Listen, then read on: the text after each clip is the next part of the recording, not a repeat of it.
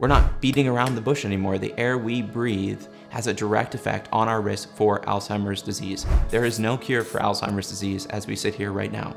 So why would we not pay attention to that? Similarly, when we talk about depression, a condition affecting hundreds of millions of people around the world, if air pollution is a major contributor to this condition, which it seems to be, wouldn't we want to pay attention to this? And finally, I'll just say, you may not be as worried about the long-term risk for mood disorders, for dementia.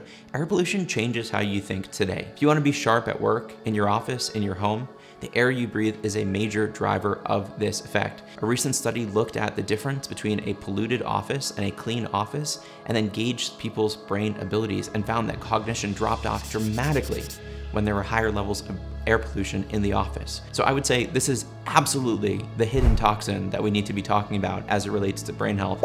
And the good news is there are many things that we can be doing to help improve our air quality today.